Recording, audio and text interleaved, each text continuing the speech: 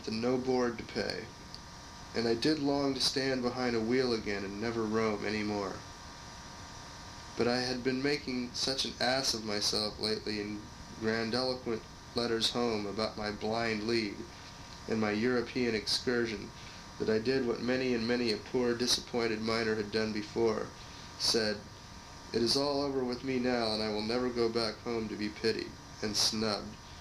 I had been a private secretary, a silver miner, and a silver mill operative, and amounted to less than nothing in each, and now? What to do next? I yielded to Higby's appeals and consented to try the mining once more. We climbed far up on the mountainside and went to work on a little rubbishy claim of ours that had a shaft on it, 8 feet deep. Higby descended into it and worked bravely with his pick till he had loosened up a deal of rock and dirt, and then I went down with a long-handled shovel, the most awkward invention yet contrived by man, to throw it out.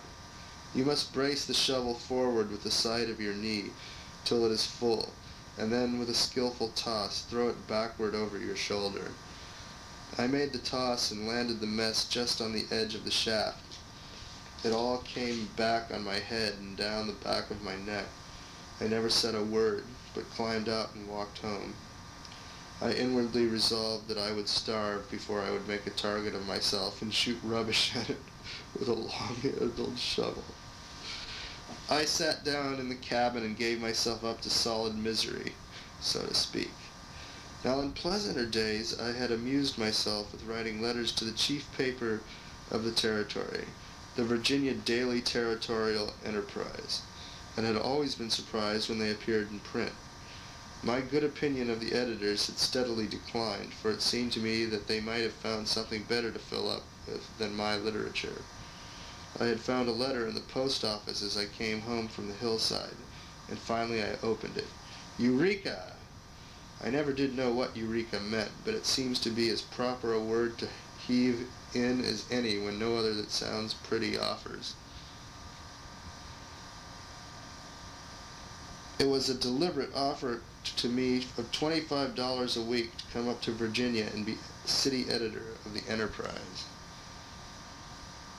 I would have challenged the publisher in the blind lead days. I wanted to fall down and worship him now. $25 a week.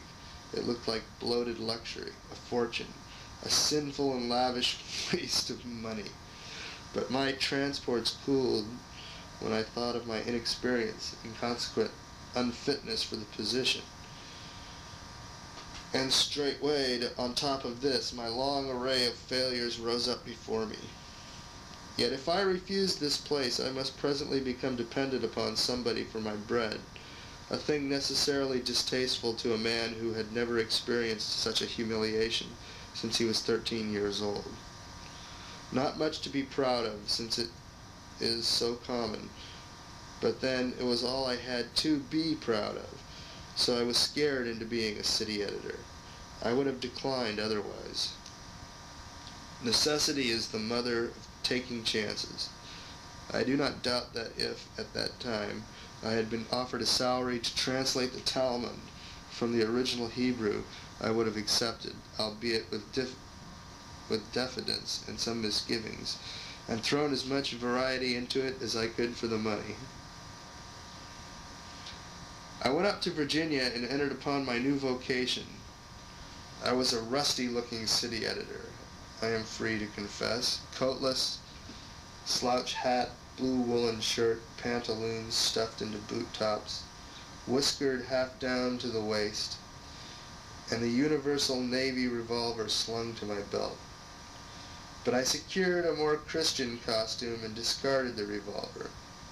I had never had occasion to kill anybody, nor ever felt a desire to do so, but had worn the thing in deference to popular sentiment, and in order that I might not, by its absence, be offensively conspicuous and a subject of remark. But the other editors and all the printers carried revolvers. I asked the chief editor and proprietor, Mr. Goodman I will call him, since it describes him as well as any name could do, for some instructions with regard to my duties, and he told me to go all over town and ask all sorts of people all sorts of questions Make notes of the information gained and write them out for publication. And he added, never say, we learned so-and-so, or it is reported, or it is rumored, or we understand so-and-so, but go to headquarters and get the absolute facts, and then speak out and say, it is so-and-so. Otherwise, people will not put confidence in your news. Unassailable certainty is the thing that gives a newspaper the firmest and most valuable reputation. It was the whole thing in a nutshell, and to this day, when I find a reporter commencing his article with, we understand, I gather a suspicion that he has not taken as much pains to inform himself as he ought to have done. I moralize well, but I did not always practice well when I was a city editor. I let fancy get the upper hand of fact too often when there was a dearth of news. I can never forget my first day's experience as a reporter. I wandered about town questioning everybody, boring everybody, and finding out that nobody knew anything. At the end of 5 hours, my notebook was still barren. I spoke to Mr. Goodman. He said, Dan used to make a good thing out of the hay wagons in a dry time when there were no fires or inquests. Are there no hay wagons in from the Truckee? If there are, you might speak of the renewed activity and all that sort of thing in the hay business, you know. It isn't sensational or exciting, but it fills up and looks businesslike. I canvassed the city again and found one wretched old hay truck dragging in from the country. But I made affluent use of it. I multiplied it by 16, brought it into town from 16 different directions, made 16 separate items out of it, and got up such another sweat about hay as Virginia City had never seen in the world before. This is encouraging. 2 non-parallel columns had to be filled, and I was getting along. Presently, when things began to look dismal again, a desperado killed a man in a saloon, and joy returned once more. I never was so glad over any mere trifle before in my life. I said to the murderer, Sir, you are a stranger to me, but you have done me a kindness this day which I can never forget. If whole years of gratitude can be to you any slight compensation, they shall be yours. I was in trouble, and you have relieved me nobly, and at a time when all seemed dark and drear. Count me your friend from this time forth, for I am not a man to forget a favor. If I did not really say that to him, I at least felt a sort of itching desire to do it. I wrote up the murder with a hungry attention to details, and when it was finished, experienced but one regret, namely that they had not hanged my benefactor on the spot, so that I could work him up too. Next, I discovered some immigrant wagons going into camp on the plaza, and found that they had lately come through the hostile Indian country, and had fared rather roughly. I made the best of the item that the circumstances permitted, and felt that if I were not confined within rigid limits by the presence of the reporters of the other papers, I could add particulars that would make the article much more interesting. However, I found one wagon that was going on to California, and made some judicious inquiries of the proprietor.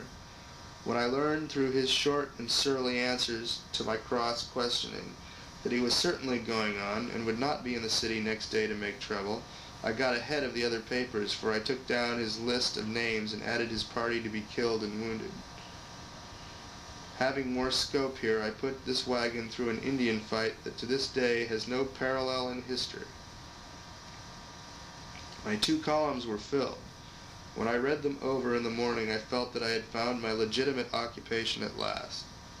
I reasoned within myself that news, and stirring news, too, was what a paper needed, and I felt that I was peculiarly endowed with the ability to furnish it. Mr. Goodman said that I was as good a reporter as Dan. I desired no higher commendation. With encouragement like that, I felt that I could take my pen and murder all the immigrants on the plains if need be, and the interests of the paper demanded it. Chapter 43. My friend Bob. The school report. Boggs pays me an old debt. Virginia City.